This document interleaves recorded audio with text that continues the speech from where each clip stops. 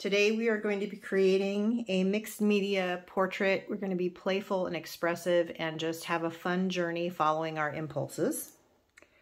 For supplies, I'm going to be using this 12 by 16 Kilimanjaro watercolor paper. It is 300 pound. I like a really heavy paper because I don't like buckling.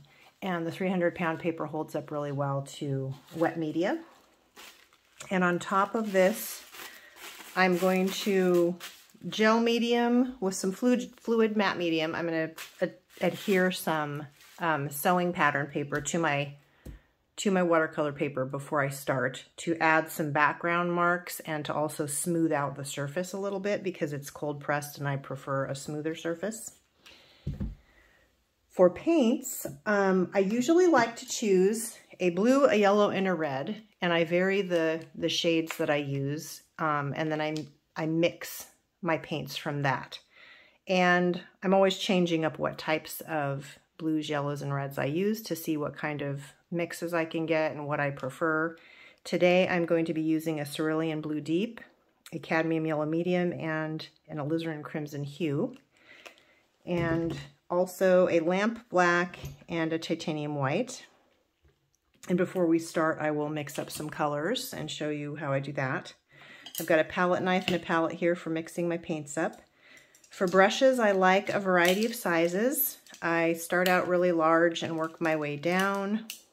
And on the abstracted background that we're going to create, I like to have different size brushes to make varying marks. So just whatever you've got, and just have a few sizes available. For making the background and also creating texture on the portrait, I just have a variety of mark making tools. Things like bubble wrap, cardboard, scrapers. I'll probably use a brayer at some point. My favorite tools are a comb and a skewer for scratching and scraping into the paint. A charcoal pencil, a graphite pencil. This is a pastry cutter that I use to make marks. I will likely use some watercolor crayons at some point and Posca paint pens possibly. A water bottle for moving the paint around if I decide to make it run. I've got a box just full of various stamps and stencils that I've collected or made over the years, and I will just grab from these as I feel inspired to do so. So any kind of mark making implements that you like, anything you can use as stencils or stamps or to scrape into the paint or make interesting marks, go ahead and collect that stuff, have that around you, because we're just going to follow our playful impulses as we go through this painting. Oh, also, in addition to gluing down this tissue paper, the fluid matte medium is something I also use to mix into my paints to make them a little bit more transparent. So I also use that for that.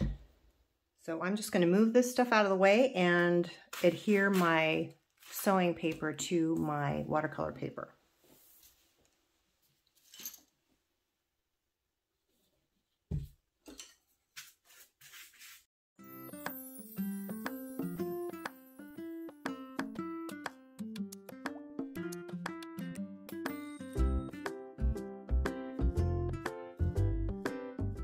So I just put a good amount of the gel medium, quite a bit on here so that it's nice and sopping wet.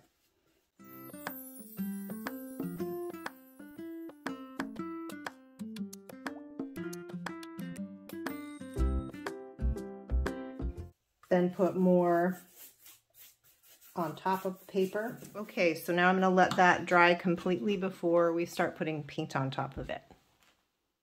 So before we get started, let's go ahead and do some mixing up of paints using our cerulean blue deep, cad yellow medium, alizarin crimson hue, titanium white, and lamp black. And I've got my fluid matte medium here as well to mix into the paints. So when I'm mixing paints up, I just like to just begin usually with a neutral. So I'll take all three colors here and I'll start to blend them together. And that's my first step. So I notice that this is too orange. So I'm going to bring in more blue to brown that up. And because I'm looking for a dark brown that I can then lighten up into a buff color. So now I've gone green. So I put too much blue in that. So let me grab a little bit of red. And when you're mixing colors, the colors that are opposite of each other on the color wheel will create a brownish color. So when I had it too green, I grab red because that's the opposite of green. When it was too, can't remember what it was too in the beginning, sorry. Oh, it was too orange, and I added blue because blue and orange are opposite on the color wheel. So here we're getting close. This is kind of a purpley brown. So I'm going to put a little more yellow in there because yellow is opposite of purple. There we go. Now it's much more brownish. It's almost, well, is it kind of a warm umbery color? So if I take some of this over here, some more fluid matte medium and white.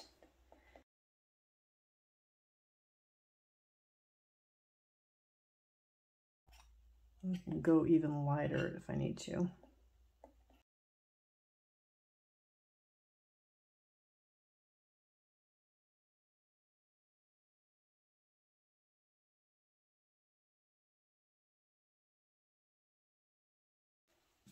So I wanted a few values of that neutral color.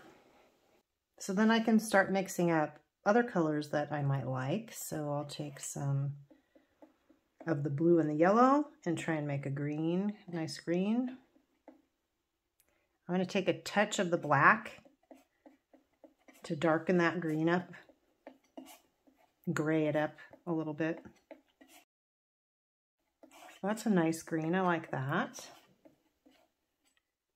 And maybe get a nice red going over here. So red with a touch of black, a little bit of white, matte medium.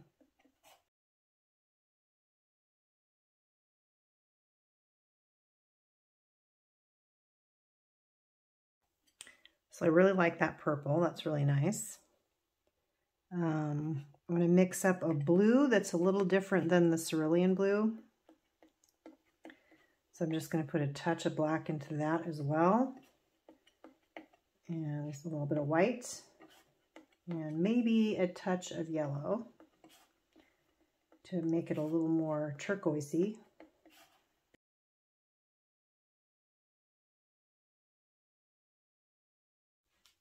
That's really nice blue.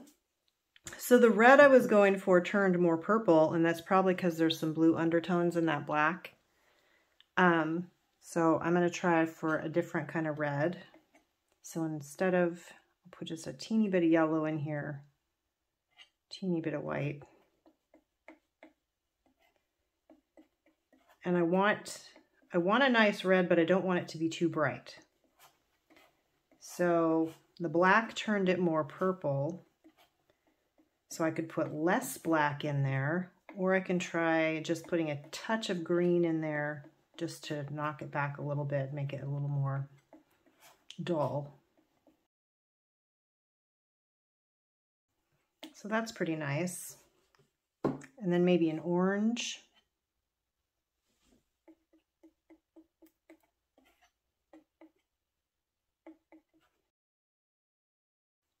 A little bit of white.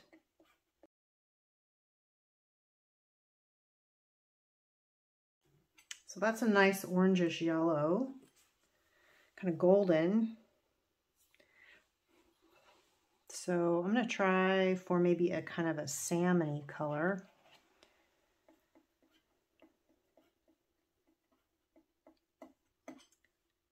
A tiny bit of the blue, tiny bit of black. Oh, that's a nice deep red. Brown, even brownish red. So I didn't get my salmon color, but I like that. So this is a nice start. So we're going to take these colors and we're going to go over and we are going to start creating an abstracted background for us to lay our portrait on top of. So I will move us over to the easel. So we are just going to start by picking some colors and just beginning to add color onto our substrate.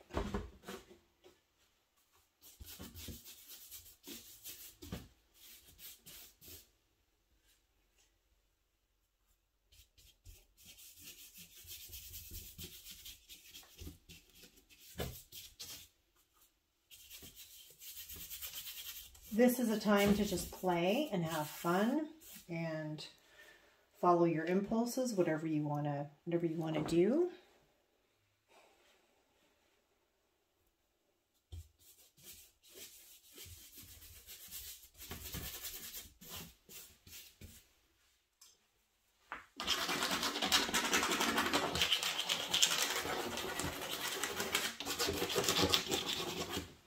I'm going to scratch and mark into the paint.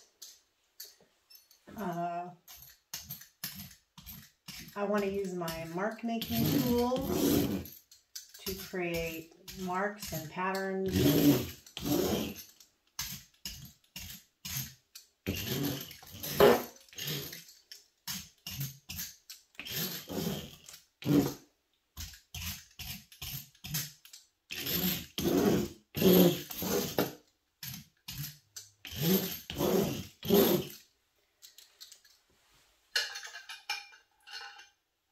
When I paint, it's all about layers of color and value and marks, and so this is how I start. I just start by creating an underpainting. Use my charcoal pencil.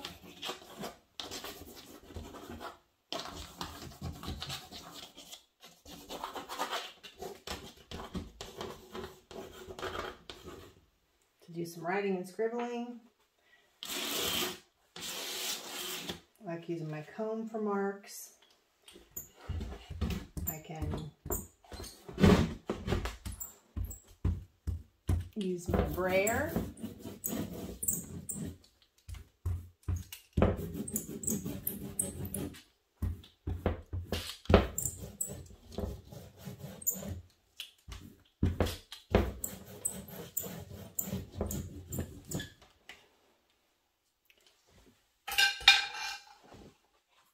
I can take some of my water soluble crayons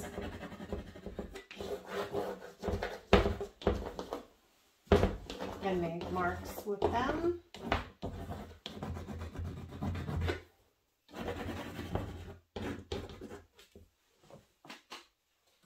And I can spritz those with water.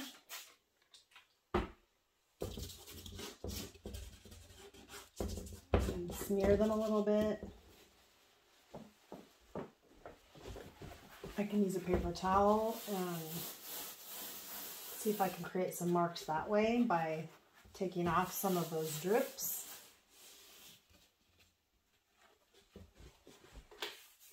I can use corrugated cardboard to apply some paint.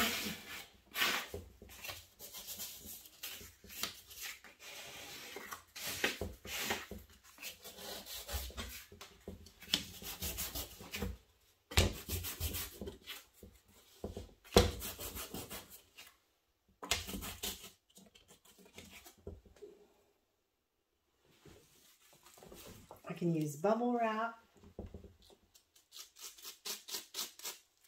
and do some marks with that.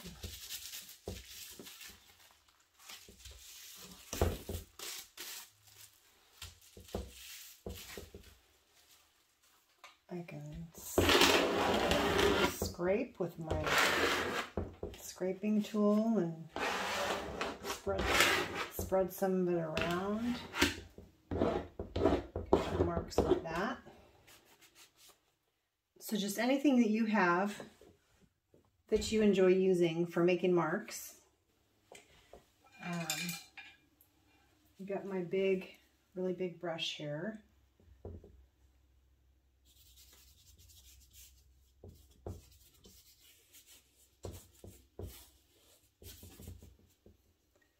And create some marks with some of the lighter paints.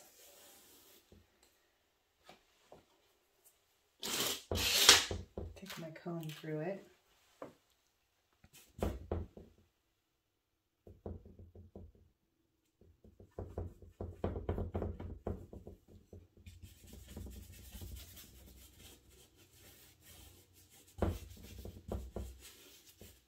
I'm going to take some of my really dark colors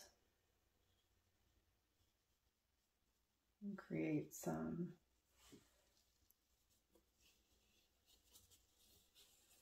different marks with a smaller brush.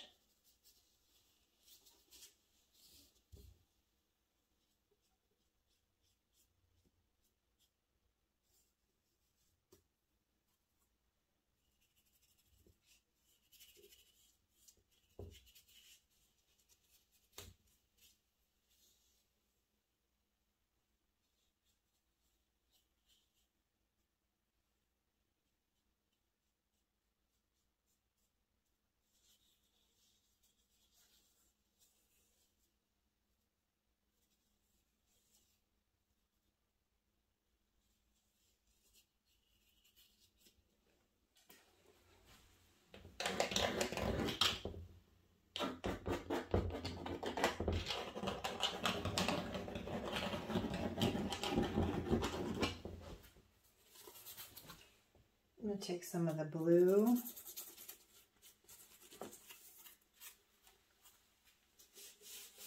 and do some stamping with the cardboard.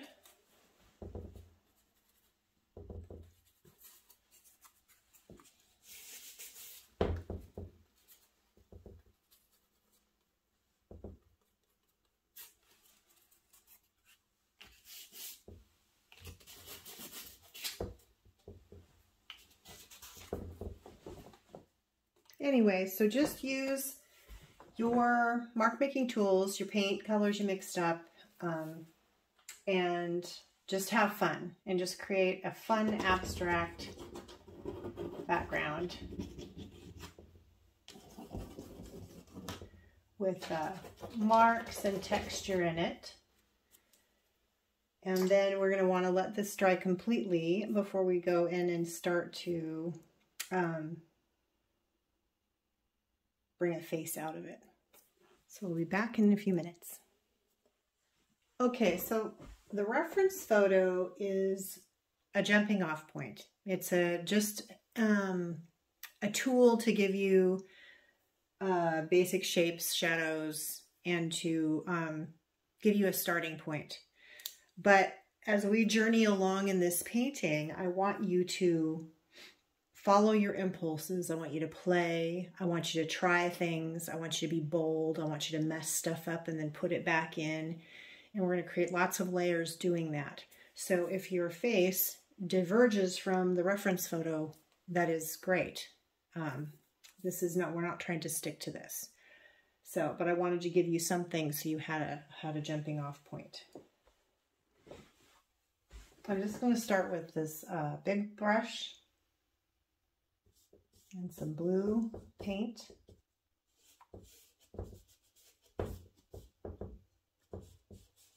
And I'm going to put in some shapes, some shadowy shapes.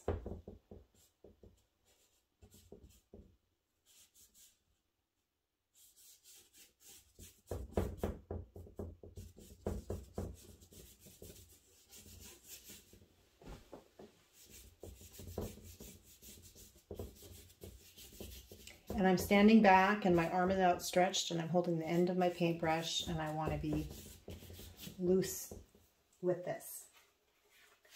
And as I'm going along, I can continue to put texture in with my texture tools.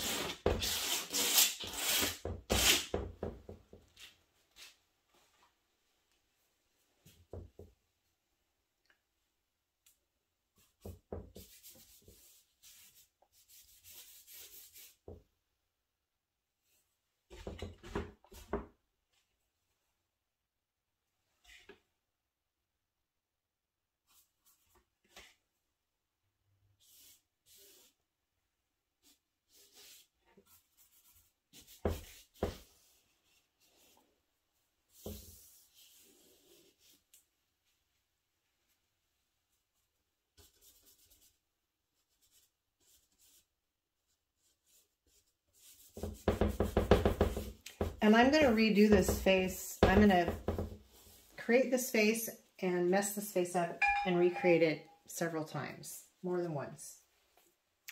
Oh, the other thing I want to mention is that I use a lot of fluid matte medium in my paints. So I'm going to have this in a little container sitting down on my table because I can't put it up here. It will just run right off. So I will be dipping my brush in here and then dipping it in the paints so that my paints are a little more transparent.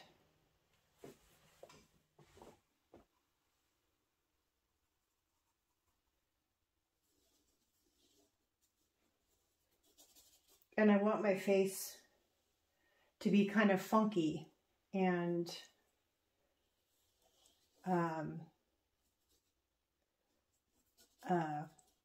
with its own kind of personality and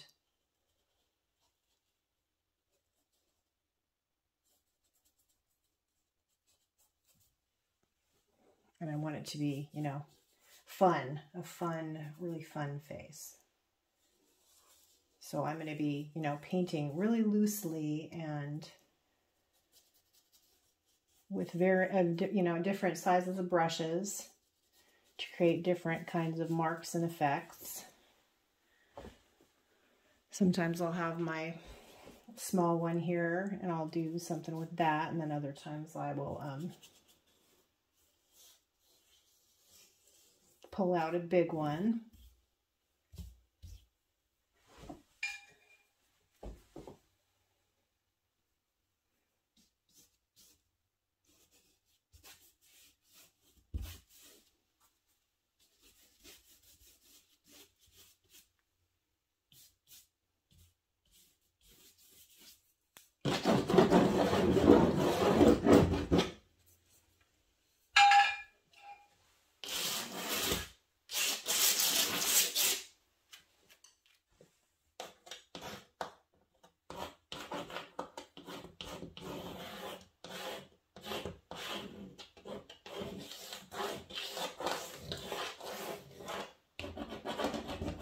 This is my charcoal pencil.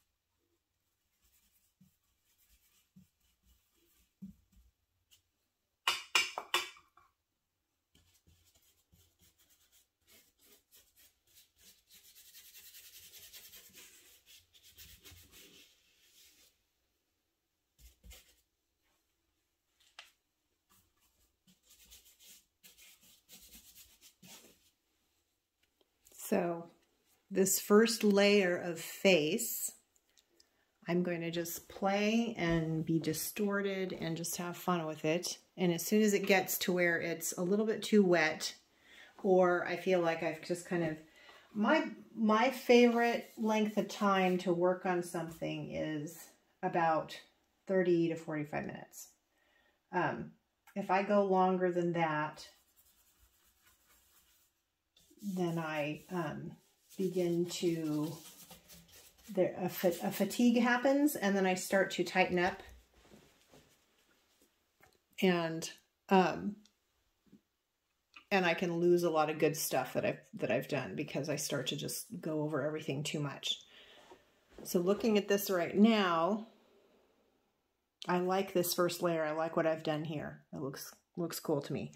So I want to take a break and let this all dry before I continue and come back with fresh eyes. So I'll see you in a little bit. Okay, I'm back and ready to continue. So before I get going on the paint again, you can see that I've mixed up a new palette. Still using the same colors, but my mixers are probably a little bit different, but that's okay because I'm using the same 3 primaries in black and white. Whatever I mix up will work together and be cohesive, so that is okay. It doesn't matter. Before I get going, I want to take my Posca paint pens and I want to play a little bit with my pens. And this is all part of the going in and messing things up before refining them again.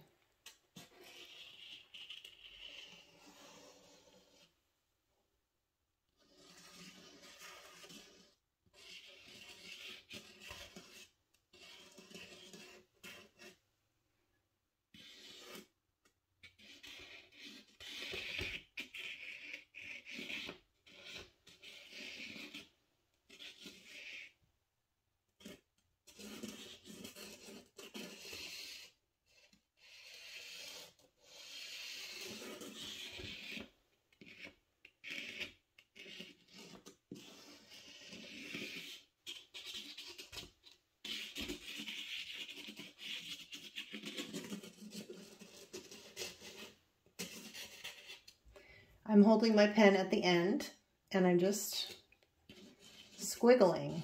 I'm just letting the lines be squiggly and messy because I want it to stay loose. And maybe pink.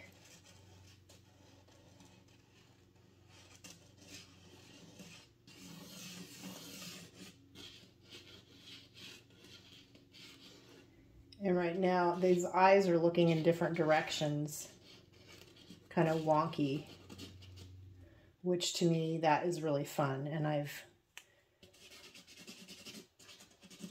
want to be brave enough to do stuff like that, to have my eyes go wonky or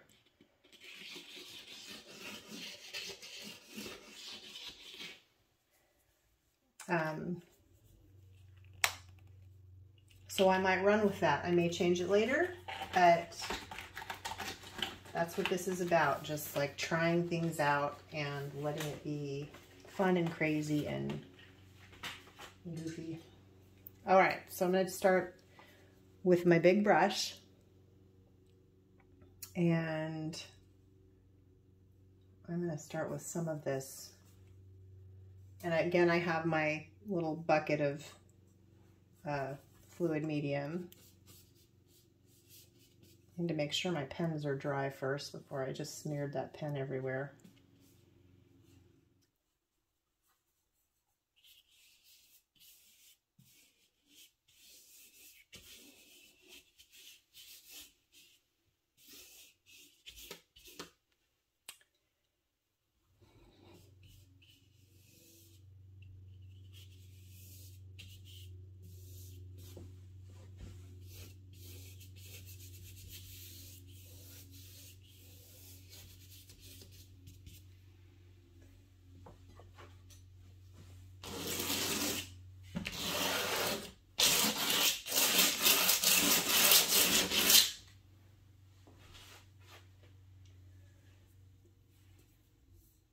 Just like before, I'm going to keep placing texture in there. I'm going to be grabbing just any colors that I like. I'm not going to worry about what color goes where. Now I guess I should say, I am paying attention to, as I go along, I start out just kind of wildly grabbing colors. And, you know, maybe after years of practice, I just kind of intuitively know what to grab. But as I go along, I'll pay attention to the balance of color, making sure that I have a balance of values, that I have a balance of warm versus cool colors, that if I put a color in, that I've got it in multiple areas, so that has balance. So although it's just kind of an intuitive grabbing of color, at the same time, there is some mindfulness to it because there needs to be balance for the whole thing to work well together. Yes.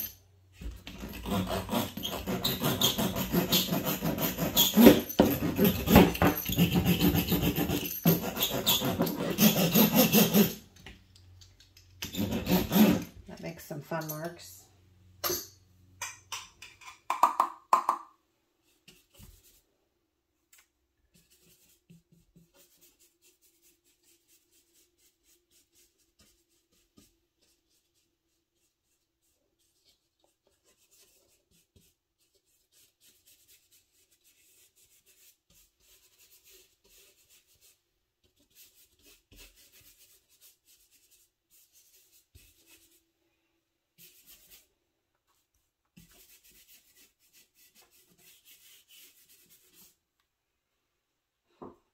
And I'm referring back to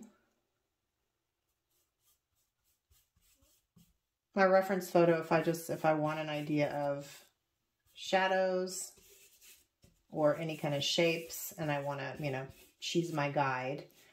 But at any point I can just break free from the reference photo and go a completely different direction too. And just make up my own shadows and whatnot.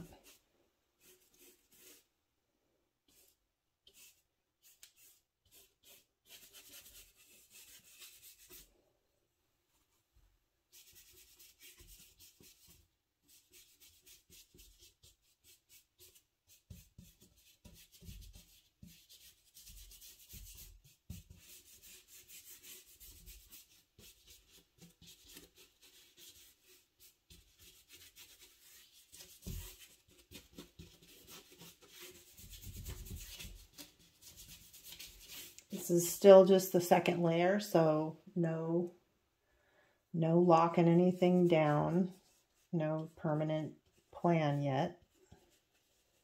Just still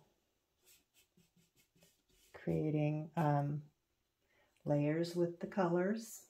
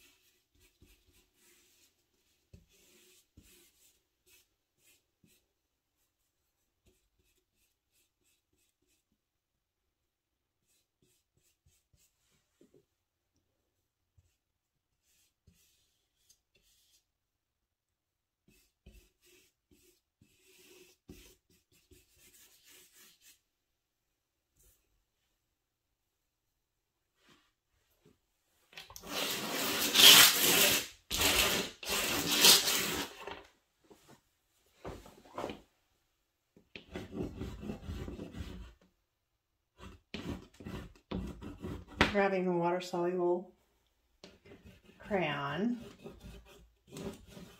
and I'm playing with the neckline.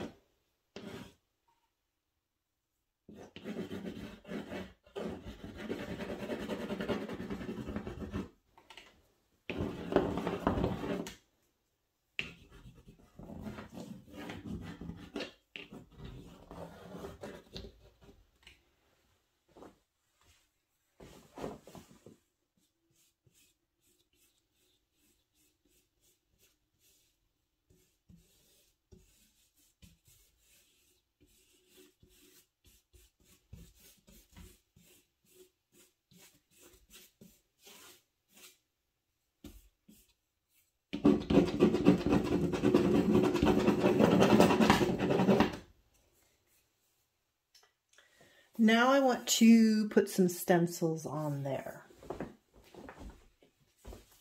So I've got this X's stencil and a sponge. And I'll just pick a color here.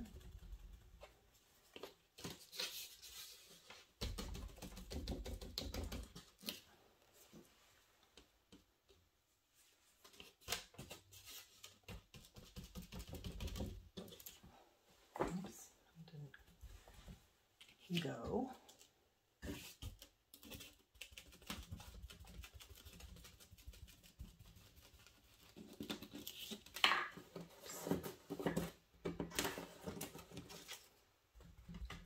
Take a different color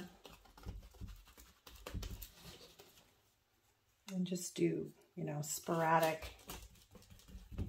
sparse little bits of stenciling here and there. Mess it up a little bit.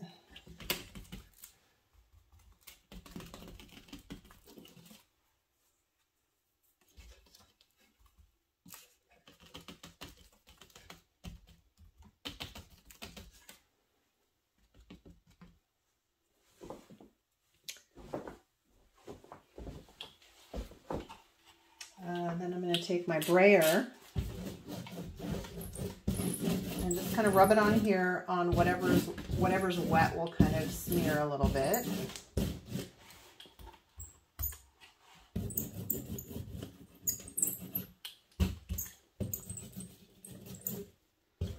Ooh.